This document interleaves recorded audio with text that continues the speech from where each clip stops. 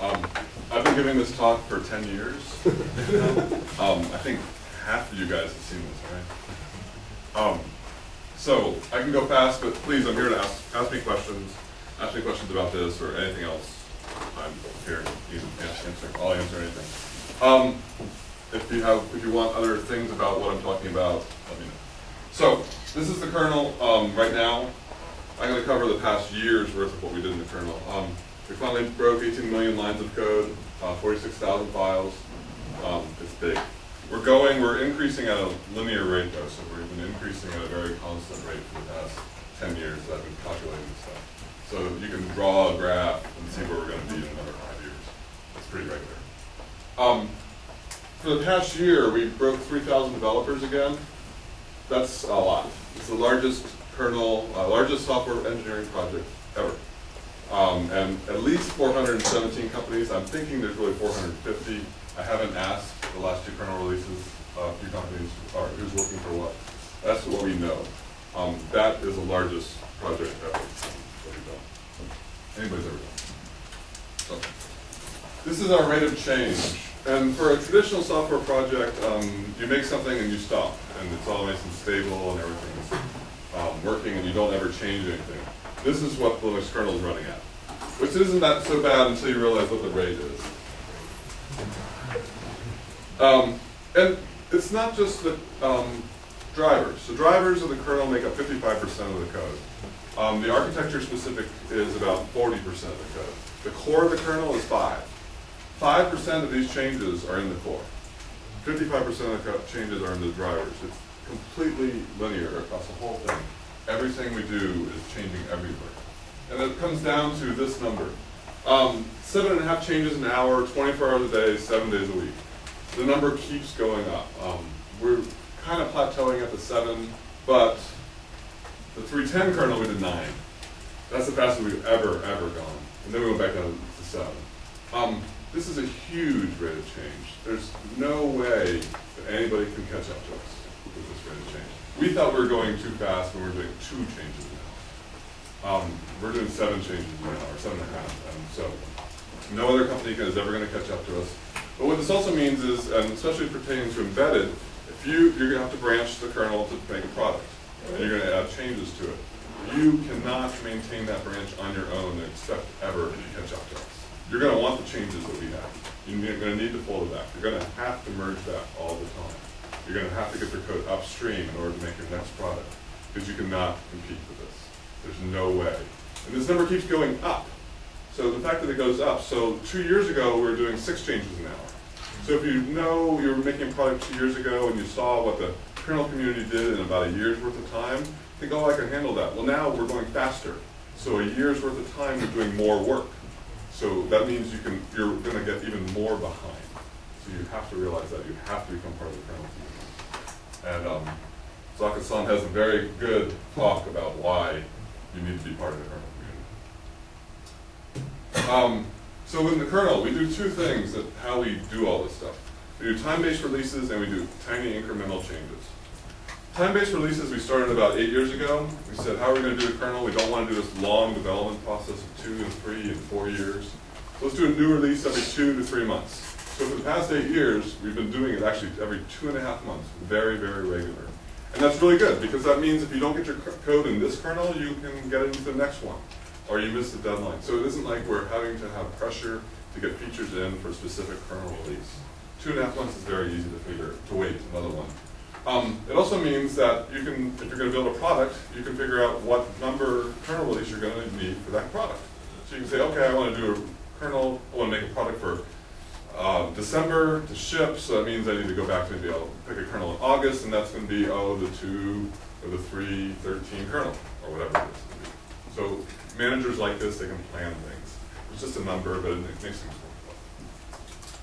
work. So here's how we do things. So Linus does a release, let's call it 3.1, and then for 2 weeks in here, all the maintainers, the subsystem maintainers, send all the stuff to Linus. We have a merge window, and I'll talk more about that. Then he does release candidate 1, and from here on out, it's bug fixes only, or regressions. We'll revert things. So every week he does another release candidate 2, 3, 4, 5, 6, 7. He's been doing them on Sundays or Saturdays. He does them on the weekend. So you have a week's worth of time to do some work. We're at 6 right now. I think you just did a release yesterday. So it's bug fixes only, and when things stabilize and slow down, we think we got a good one. He does another release. So this is 2.5 months. And for a couple of years we did this, and everything was working out well, but we realized, what about the bug fixes? What about the people that are stuck on this kernel release because they want to release kernel version? Are the security updates? So we came up with the idea of the stable kernel releases. So I do these. I do these stable kernel releases. I take Linus's code, and then I do release. About once a week, I do these. The thing is, what is in these stable releases has to be in Linus's tree. So I can't take something that's not there. Otherwise, we would diverge. And I don't ever want to diverge. So it has to be in Linus's tree, and then I'll take it. Now we're making the rule that it has to be in a release candidate. It has to be in one of these releases. So if something comes in during this week, I need to wait like here to get it. Because we've had some problems where fixes went in that didn't really fix things. So we wait a week. So it's about a week's worth of time to wait. I do these releases, and then this 3.1.6, and then I'll drop them on the floor. I'll stop and start with a new one. And that's really powerful. I don't have to keep maintaining it, whatnot, but people who are relying on these can do this.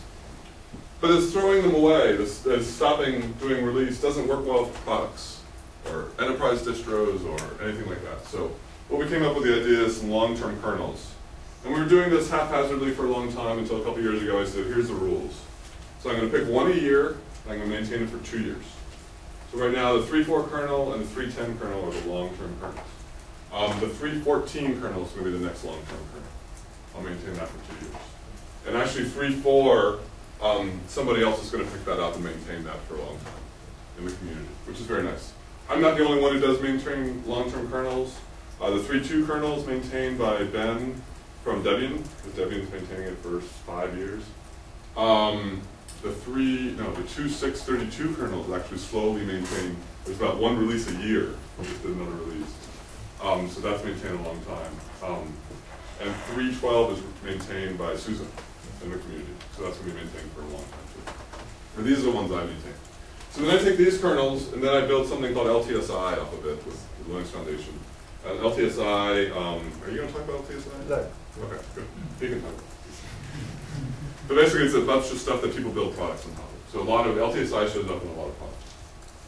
So that's what we do in the kernel. That make sense? Questions? No.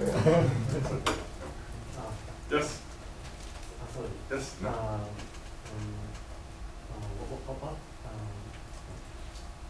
How do you think, what is the next FPS on still? Just a second.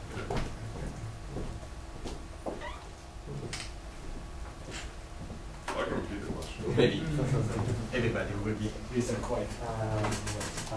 What do you think, which is the next version of the long-term stable?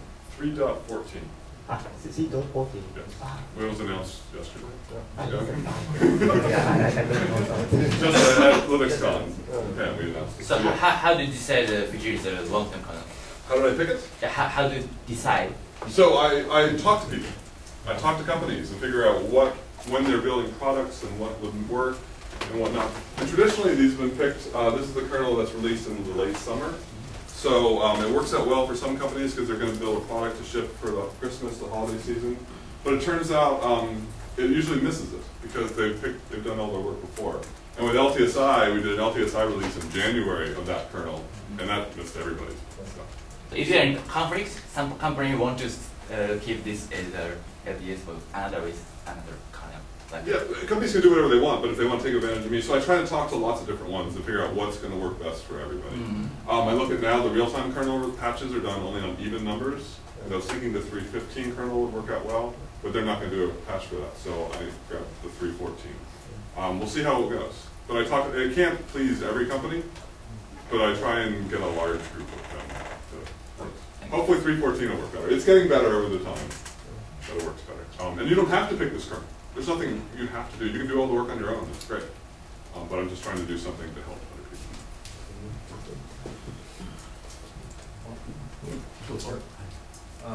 한국 레벨 1 달고 Yes, sir. I'm little bit wondering why the period between release by release is 2.5 months, not like divider of a year, like 3 months or 4 months. We just said, let's try and do it every 2 to 3 months. Let's see. And it works. Okay, thank you. Yeah, it is fast, but if you look, I'll show you how we get patches merged. It really, we could do it faster. We can't do it, doing it slower makes no sense. So, yeah. Anything else? So let's talk about how we do this. So, I said we have 3,000 developers, individual developers. So all those developers make a patch. They make a change to the kernel, they want to add a new driver, they want to do something. So they send it in email to the maintainer of that file that they're going to change or that area. And so we have 3,000 of these. All the maintainers of all the files and all the little drivers are listed in the kernel as well. There's about 700 of these people. So it sends an email saying, here's the patch, here's the change, and is it okay? And here's an example of what a patch looks like. So Robert wrote the patch. This is later on, but I committed it to Git. So if you have a one-line subject that says USB on the go, fix the bug on the remove path, and then a body of text saying why you're doing this. You want to explain why you're making this change, what problem you're solving. Not what you're doing, because we can read the code to figure out what you're doing, but why it's needed. So it turns out that we need to check to see if X is actually not null before we dereference it. Otherwise we crash. One-line patch. And so he says that. And then he signs off by. He has that line of his thing. And signs off by is what we use in the kernel to show we're contributing this code and we agree to it. And here's what it means. It's in the documentation of the directory, but here's the summary of it. It means that, well, you guys can read that. The last one is important. It's public. It's the right license. It's also not anonymous. I cannot take anonymous contributions to the kernel. It's that simple. So that's what it means. I'll go back. So then the maintainer of the subsystem, he said, I acknowledge that it was good. He could say signed off by as well. And then me, as a maintainer, I sign off by it as well. Oh, it's an old patch. Susan. 2009. Yeah. So that's it. So this signed off by, every line of code in the kernel can be traced to 2 people, at least 2 people. One person who created it and one person who reviewed it. You can pick any line of code in the kernel and say, who made this change? That's a huge, hugely powerful thing. It's the best audited body of code in the world because we know where all those 18 million lines of code, we know where it all came from. You can also see, it's also like a path of blame. If this is broken and this is wrong, you can say, hey, Greg, David, Robert, what were you doing? What were you thinking about? And fix it. But it's also individuals. We don't do anything among companies. The kernel development community is all about individuals. And these individuals are responsible because their name is on it. We don't care who you work for. We just care about the individuals. And that's how we establish trust between individuals. I'll talk a little bit more about that too. So then these people, so if you have a file, so say a driver, a USB serial driver, there's a maintainer of the USB serial subsystem. He will then send those changes, acknowledge it, to the subsystem maintainer, like USB. So like I maintain USB, I maintain TTY, serial, driver core, staging, a lot of weird stuff. Subsystem maintainers have a public tree. And I think we have about 100 subsystem maintainers. It's hard to tell because like I have like 4 different trees, so you can't count the number of trees. It's about 150 public trees that we have. So these have a public kernel tree you can check it into, and then every single day, or night, depending on where in the world you are, they get pulled into one tree called Linux Next. Stephen Rothwell in Australia does this. He puts them all, pulls them all together, he merges them all, and he does build testing. And he lets us know what went wrong. Because sometimes in the kernel, you don't have, the subsystems don't own it exclusively. I can't say no, nobody else can touch this code, which is really good. Anybody can modify the USB code. Like the networking guys are changing APIs or finding problems. They might change code in the USB stuff. Well, when we merge things together, we see what the conflicts were. We see what happened there. And that gets tested every single day. And then Andrew Morton is out here on his own. He's picking up parts of the kernel that aren't maintained. We have a lot of parts of the kernel that have no maintainer. or he picks up files that are patches on mailing lists that nobody happened to notice. So he sucks stuff up, and it gets merged in the next. And this happens every single night, a weekday, so 5 times a week. That's how we do things. So 3,000, 700, 100, and then 1. So you want to see what's going to be the next kernel release, not Linus history. Well, Linus is next. That's what the last thing is. So then I said when Linus opens the merge window, we all, as subsystem maintainers, shove stuff to Linus. As a developer, if you're not a subsystem maintainer, you don't care about the merge window. It means nothing to you. Because as a maintainer, it's up to me to take patches all the time, put them into the right trees, and send them to Linus at the proper time. So don't worry about merge windows unless you're a maintainer. There's only about 100 people that really need to worry about that. And scheduling, if you want to care about scheduling. Everybody else, just keep doing work, keep sending things. It doesn't matter. But Linus doesn't pull from next. And that's really powerful as well. The subsystem maintainers have to tell Linus, take this code. Because sometimes it's broken. As an example, the TTY layer, my code, was broken for a while. In one of these, my trees, it wasn't working, it was having real problems. So I said, hey, I'm going to skip this merge window, the next one I'll get it. So there, 2.5 months, not a big deal. I'll fix it up, we got it fixed, so the next one, we got it in. If Linus pulled from next, he would have taken broken code. We don't want that to happen. We want these people to make the judgment call when it goes to Linus. And that's what I mean. So Linus trusts people, the subsystem maintainers, to get it right. Subsystem maintainers trust these people, and they just have to trust individual developers. It's a web of trust. So there's some code, some people, like maintainers of files and tiny subsystems under me, that I trust all the time. I take the code, I don't even really worry about it. And it's not that I trust that they got it right. I trust they'll be there and fix it if they got it wrong. And that's really, really important, because when I take code from you, if it's wrong, I'm now responsible for it, because you can disappear. So I need to trust that you're going to be around. The networking developers, about a number of years ago, took this massive, horrible, huge changes. The day after it was accepted, the email address disappeared. It took them 6 months to unwind the mess. They don't ever want to do that again. It is really hard to get core networking changes accepted these days. And that's good, because it's a burden on me, on the networking maintainers, to make that fix. You have to become part of the kernel community, a trusted member, before it's easy to get code in. And that's on purpose, because I want to make sure that you're going to be around to fix the problems of that code. I want you to fix my code, you want me to fix your code, but I'm not going to take on the burden of more and more code without some knowledge that you're going to be around. You've got to realize it's a personal thing, it's a trust. So there's some people I trust, they just trust some people, and that's it, it's a web of trust. And it looks like a pretty diagram, all nice pyramid. I graphed it about 5 or 6 years ago. It was 5 or 6 meters long by 2 meters high. Huge mess, which is good. It's a good networking topology, because if any one of us disappear, I've been traveling for the past 3 weeks. People are starting to route things around me, and that's fine. I can handle that. If any one of us disappears, gets sick, passes away, we've had people die, we're getting older, we're okay. We can route around them, and it works really well. Some people start getting slower. Some maintainers stop accepting patches because they're doing other things with work. You can route around them. It's not absolute control over your subsystem. And that's really good.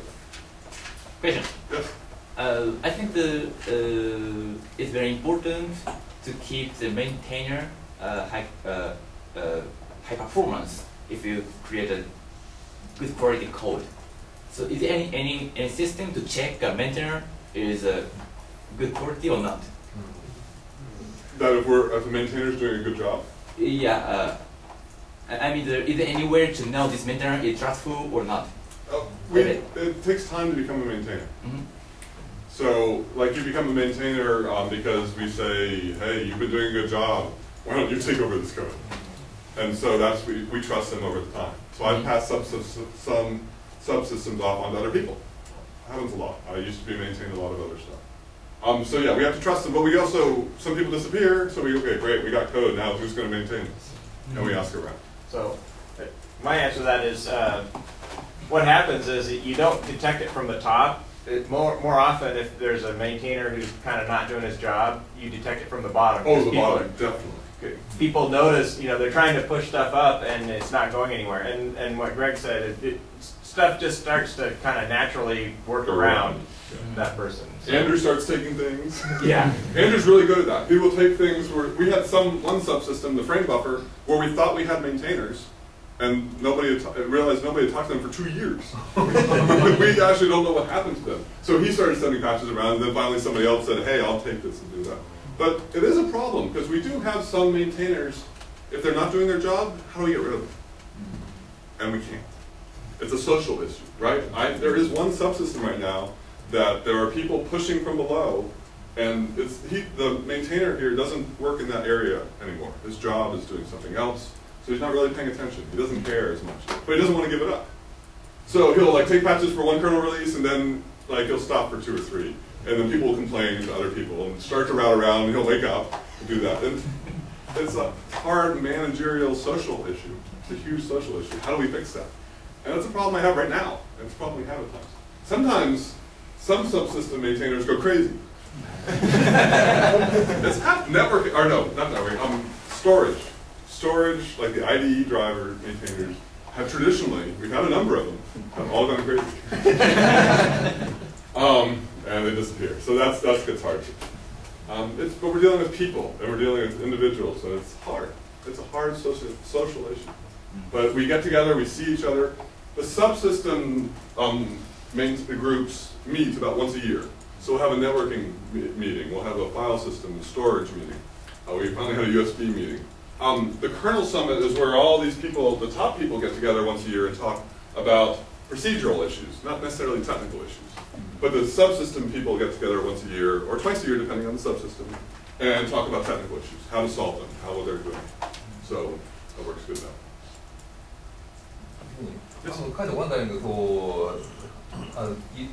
does Linux kernel have one big repository or separate repository for subsystems?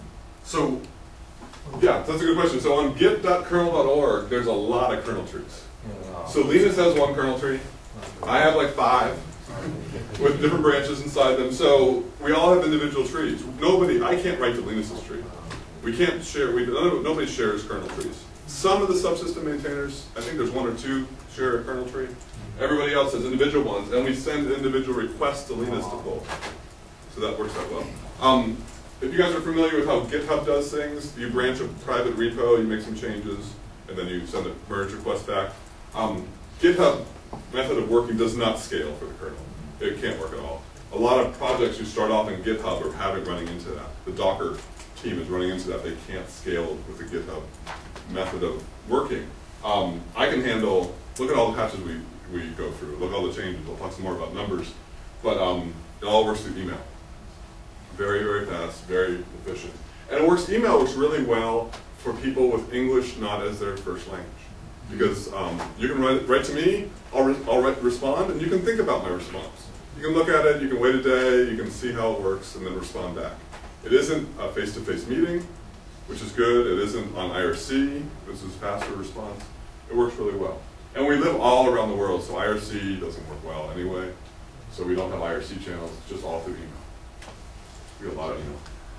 How many of the subsystem maintainer trees are off kernel.org? Are there? Hopefully none. Oh, really? There's a few on GitHub. I will not take pull requests from GitHub. Oh, really? Okay. We don't trust GitHub repos. If you are a subsystem maintainer, we'll give you a kernel.org account. There's infradead.org, which is another bunch of kernel hackers. They have their own servers. There's a few trees on that, but most everything's moved back to kernel.org.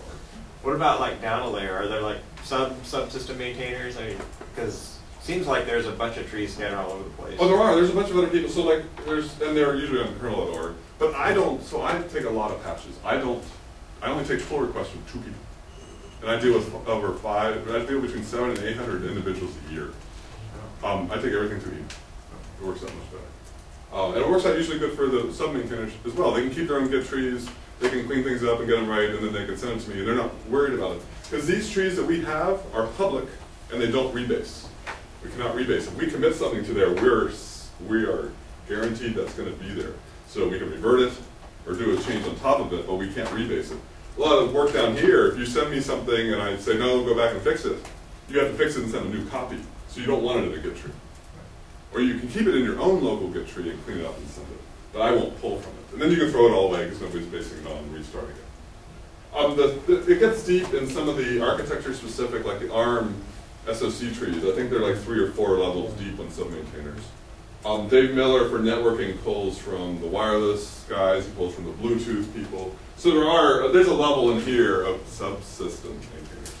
And Linus this past week said at the LinuxCon Japan, he likes it when he sees subsystem maintainers have people underneath them pulling from Git 2. Because it shows that our method is spreading out. Because these are the bottleneck in the kernel development process. We need more maintainers and we need more work. I mean, I average about 1,000 emails a day I get, not including mailing lists that I have to deal with. That's a lot. And we need more people helping people like me. So if we have people that we can pull and trust from, it's working out well. And our depth is getting bigger over time.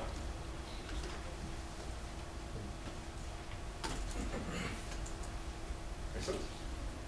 Anything else about how we do this? Maybe that's it for my presentation. Yes? I have a question about LTS.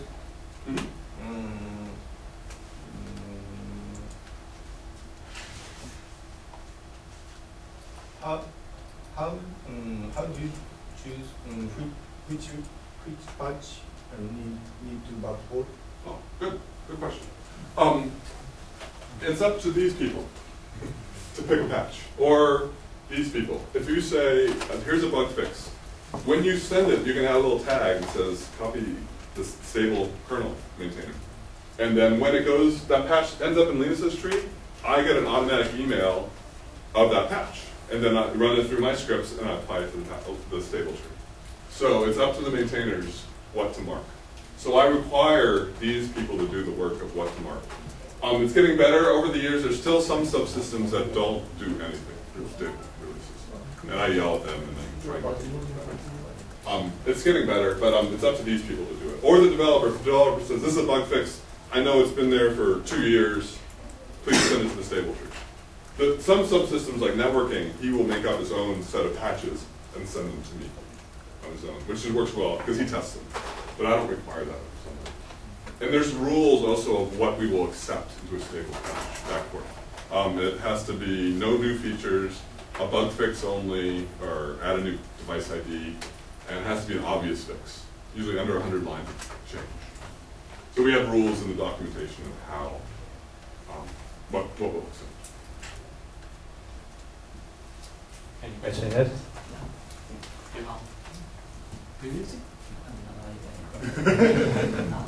My question is, the developers write some patches and they submit to the maintainers, right?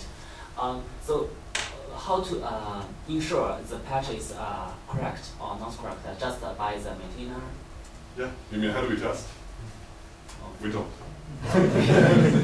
Ideally, we can test, but ideally, so I also said we rely on incremental changes. So you can't send me a patch that says here is I'm rewriting the USB subsystem to be different at once. It has to be one change only in your patch. You have to make it obvious and simple and easy to review. So if you want to redo the USB subsystem, you have to send me 100 patches. Yes. Every tiny step. And then I read them, and I just read them. I say, oh, look, this is obviously right or wrong. And that. And then we also test. So I take when I accept the patches, I take them to my machine. If it's something that I have, I'll test them before I push out to the public tree. But a lot of things for drivers that we don't have hardware for, it looks right, it builds, I'll take it. So, yeah. So it's that way. And so it has to be obviously right. But unless you're adding a new driver, you can add a driver in one patch because it doesn't touch anything else. But you have to break down and show your work on each step. So then I might, if you send me a series of 10 patches, I might say, oh, I'll take the first 5, go back and work the rest once, which is good. That way you get half your work in and make sure it'll work easy. So one more question is, in this figure, Greg is in which position? The subsystem maintainer? Me? You mean? Yeah. Yeah, I am one of these right now. Okay, thank you. Yeah. Okay. Okay, here we go. Thank you. When you take, when you are taking bug fixes for the LTS kernel, you take both fixes from upstream backport, but also from the previous LTS kernel. And sometimes I think they don't apply cleanly. They need some previous patches or some manual touching. What happens to those patches? Somebody actually fixes them, or those bugs are not fixed in the end? I'll look at them. I look at them. I see how they apply to other ones. If it's something obvious, I'll fix it. Like a file rename got moved somewhere else, I fix it. Otherwise, I'll push back and say, hey, this doesn't. If you said this applied to the 3.10 kernel and it doesn't, you'll get an automatic email from me saying this doesn't apply. If you want it there, send me the fix. You'll get an automatic email for that. So you might see those every once in a while. If you have to be copied on a bug, you'll see a big failed email that says this failed. You also see patches that if you say should be unstable and aren't, they don't meet the criteria, I have emails that will go back saying, what are you doing?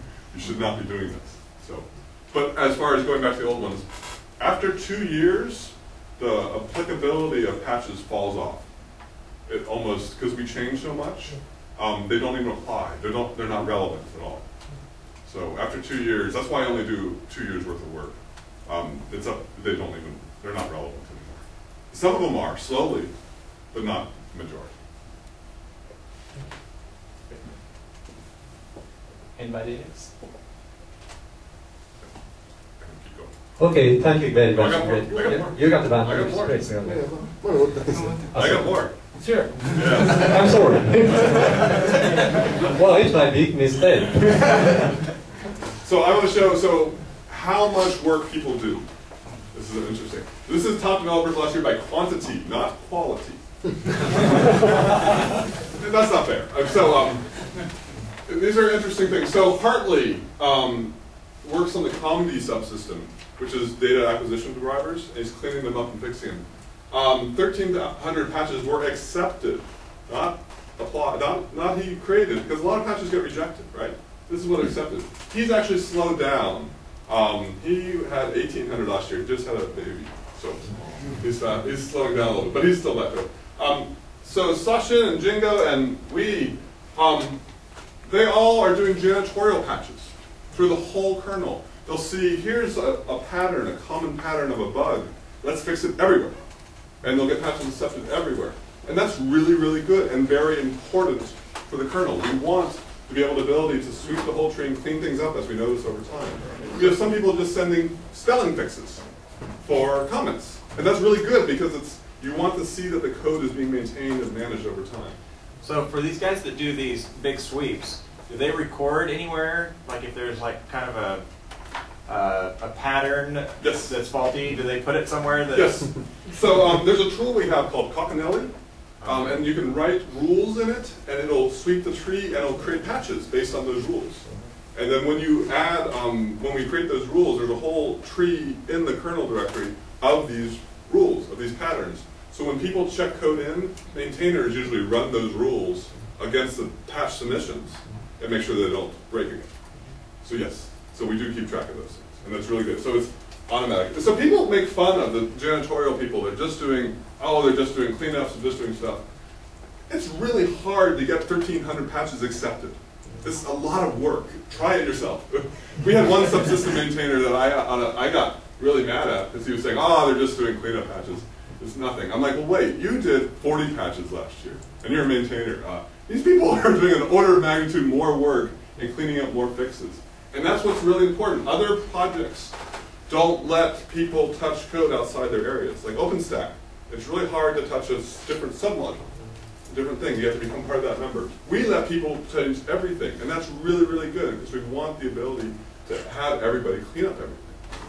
So they do that. They also do some ARM work. Jinga does some frame buffer work. Lawrence, video for Linux. Alex, frame buffer, I think. I don't know what else. Mark Brown, embedded sound. Hans, video for Linux. Video for Linux. There's a lot of media drivers. Alvaro, core VFS work. So that's some areas of the code of the kernel that's changing. So here's also, so you saw signed off by. This is all I do. So again, that patch is accepted. So Dave Miller came up, he's networking stuff. lot of other stuff. He came up with the idea of maintainers are like editors for a company. We see other people's code, we correct it, we say, hey, wouldn't it be nice to do this? Go off and do that. And every once in a while, we have a side project of our own. But we're just reviewing and maintaining code. So all we do is review code. David, Linus, Andrew. So Linus, our numbers are higher than Linus because Linus pulls from our tree and doesn't see the patches that come through us. He doesn't do that. Andrew goes everything through email. So Andrew always sends everything through email from Linus. Linus pulls from other people. So Mark Brown, embedded sound. Mario, video for Linux. Daniel Vetter, Intel graphics. John Linville, wireless. Raphael's power management and HTTP. And then Hartley, on his own. He's not a maintainer of anything else. On his own patches got him the top signed off. So here's an example of one person working for one company. He works for a company called Vision Engraving. They make some devices that use Linux, making a huge difference to the kernel community. So one person can make a huge difference. Let's talk who funds these people. This is kind of fun always. So I've been tracking these over a long time. So amateurs and unknown are now making up 15% of the contributions. And that's actually going down. So you can look at it and say, it used to be about 20%. So you can look at it and say 15% is done by amateurs or 85% is done by companies. But it turns out, if you get 5 patches into the kernel, you will be hired. Good job. So all these people who are amateurs, that's a huge number of people all doing a small number of work. Half of the people that contributed, those 3,000 developers last year, half of those people only got 1 patch in. And that's great. So there are a lot of those people that are there. Half got 2, half got 3. It's a curve. Luckily, the top part, we're actually flattening out. We used to be really, really steep. We're flattening out. We have about 200 people are doing about 60% of the work now. It used to be 20 people did 80% of the work. We've got a lot better. So Intel now beat Red Hat for the first time for a year. Lenaro, Samsung, unknown. Unknown are people that we don't know who they work for, or we do and they don't want to say publicly, which is fine. IBM, TI, SUSE consultants, we call it, line of lump together. Let's go on Vision Engraving. So this is Hartley, one guy. Gets his company at number 11. So that's 1,300 patches. And that's, again, amazing. So one guy, one company, his company relies on Linux, is contributing that much. And that's important. So if your company relies on Linux, I give this speech a lot to companies, are you trusting that these companies are driving Linux forward in the best interest of your company? Because everybody contributes to Linux in a selfish way. Google's doing it for things Google cares about. Microsoft used to be on the top 20. They were doing the things that Microsoft cared about. And that's great. We all want that. But if you're trusting that those other companies have your company's interest in mind, it's not going to happen. You need to get involved. So Renesas, very good. Well, Google, Freescale, NVIDIA, Huawei. AMD is interesting. They're still hanging around. They let go all their kernel developers. So they're going to disappear in a minute.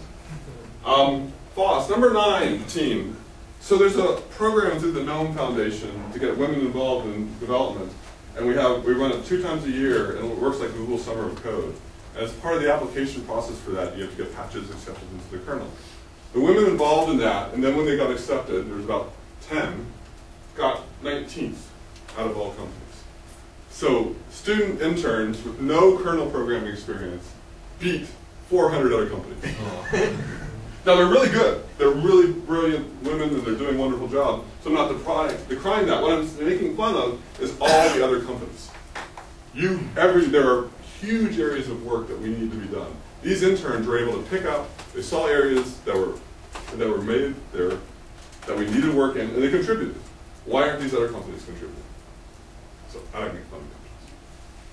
So, any questions about companies? Or individuals?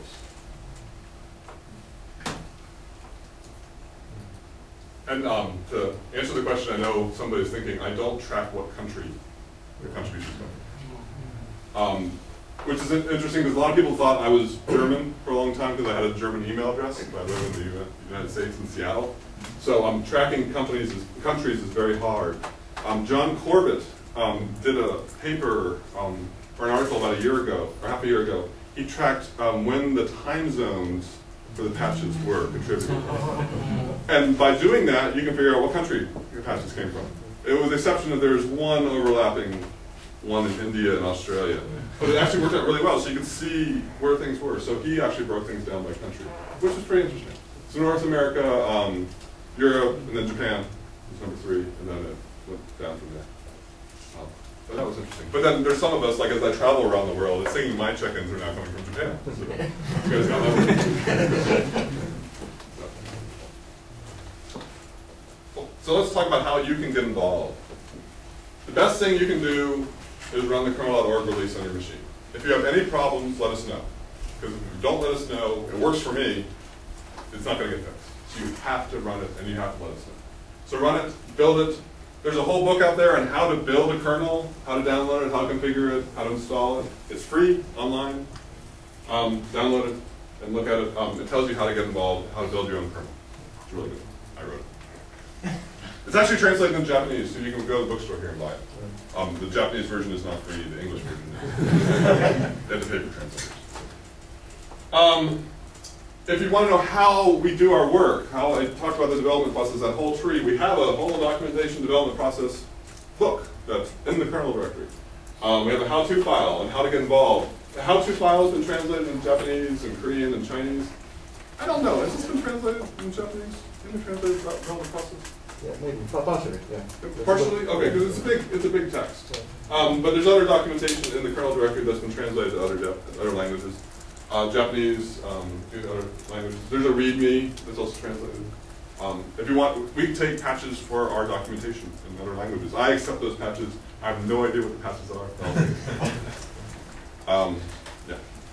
So there's a high executive at one of the Japanese companies that does the translation for some of these, and he says, I can get patches into the Linux kernel. Why can't all my engineers get patches? So it works out. That's really good. If you want to get involved, the kernelnewbies.org website, really, really good. It has a very good wiki that describes all the changes that have happened in the kernel releases. It documents how to write your first patch, how to do some good things. There's a mailing list on there that's very easy, very low volume. You can ask anything on it. It's a very good place to ask questions if you're just starting out. There's an IRC channel. You look, and there's like 300 to 400 people in the IRC channel, and nobody's saying anything. It's just there for asking questions. So just ask your question, and then people will answer it. The good thing about the IRC channel is if nobody can answer your question, they can find out who you should ask, or they'll track us down. So like if I'm traveling or something else, somebody will be, and I'm not on there, somebody will be able to get a hold of me somehow and say, oh, go answer this question. It's a really good resource. I really recommend it. If you want to know how to write your first patch, I gave a presentation at FOSDEM a number of years ago. It's on YouTube, just Google that. It tells you how to set up your email client, how to do this, how to get everything involved, and how to do it. It works out well. I think I just changed the spelling text on stage, wrote the email came back, I committed it. So, amazing work. If you don't know what you want to do, and you want a list, that's to do. On the Kernel Newbies site, there's a list of janitorial tasks. It's kind of a little bit out of date, but it gives you an idea of what we as maintainers want. Like I say, oh, I really would, somebody would be nice if you fix this API to do this else. That's listed there. It's a good idea what to do. This has showed up a couple months ago. I cannot pronounce it. It's Latin for little penguin. You can Google little penguin kernel challenge and find it, or you can type that out. It's modeled after the Monsanto challenge in that it works, it's all through email. You send email and then they'll send you a task. You complete the task, you email the results back. Which is just like kernel development. It's all through email, it's slow, it's at your own pace, and it all works interactively. It's a bunch of scripts handling it. And the tasks get harder and harder and harder as you go on. I think there's 20 of them. Linux Weekly News wrote up a summary of how it all works this past week. It's been written up on linux.com. It's really nice, it's really good. It takes you through the whole sections of the kernel, large, different areas of the kernel. It slowly gets more hard. Also, 2 of the tasks are getting patches accepted into the kernel. So people going through this actually get code accepted into the kernel tree, which is nice. It's a neat thing. So I recommend that as a good thing to start with. The Linux driver project I run. In the kernel tree itself, I have to-do lists. In the driver staging, all the directories. This staging directory is all a bunch of horrible vendor drivers or bad code. There's a list of what needs to be done to them in order to get them out of there. Do it. A lot of it is just like fix the formatting, so you can do that. A lot of it's really obvious stuff, so fix this stuff up and get it merged. It's a great place to start. Lots and lots of people start here. You can adopt a driver, get it going, get it cleaned up, and move out of it. But there, a list of things to do. And that's it. So now, My penguin picture. The presentation is on GitHub with all the notes. It's an open presentation. You can do it. See that? Download it and spread it around. Any final? Final question time. I have to go get a training soon. Anyway, thank you very much.